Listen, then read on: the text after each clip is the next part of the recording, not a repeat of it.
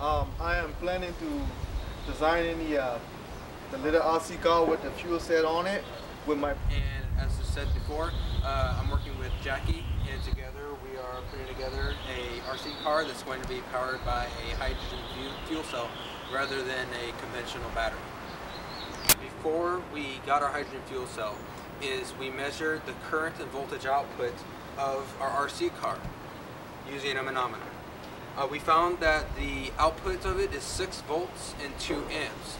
So from there, we went to a manufacturer and requested a hydrogen fuel cell that can output exactly what our RC car, assembly of the actual RC car.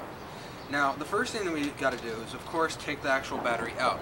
That way you understand that we are not powering this by battery, we are powering this by the hydrogen fuel cell. Now from here, we're going to connect up the positive and negative wires that are going to be connected to our hydrogen fuel cell. That's going to be transferring all the voltage and current to our system.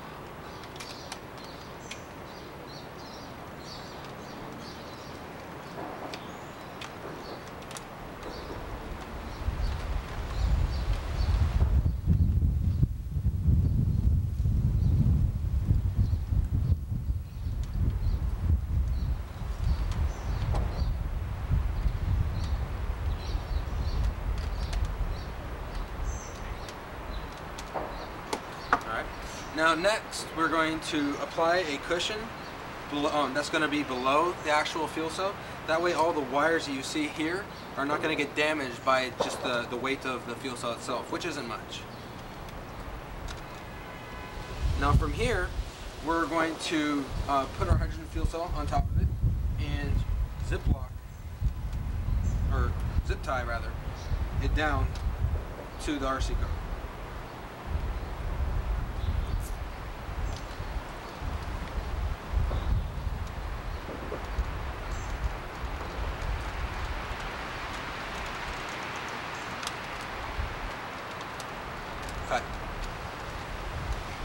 To connect our 6 or 9 volt battery that's going to be used for our wireless camera, which is going to be connected wirelessly to a router that's going to be connected to a television, which will allow us to see first person what the car is looking at. So I'm going to place that right here. It's relatively stable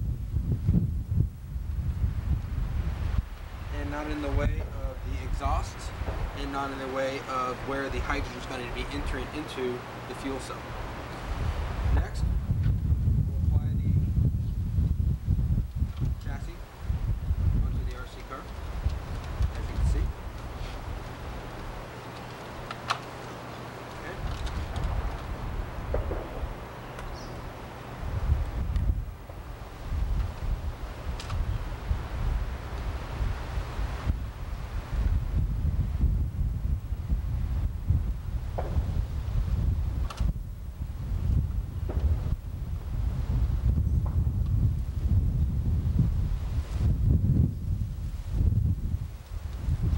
Wireless camera to the battery and connecting the pressure regulator to the hydrogen fuel cell, we're now going to attach the hydrogen fuel tank, which contains hydrogen, to our RC car.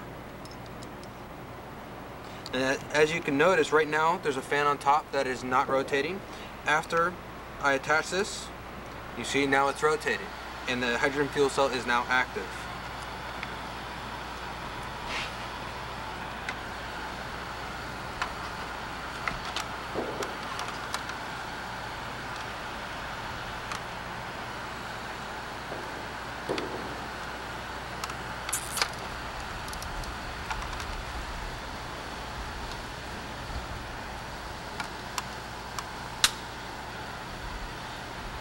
This concludes the assembly of our RC car that is powered by a hydrogen fuel cell.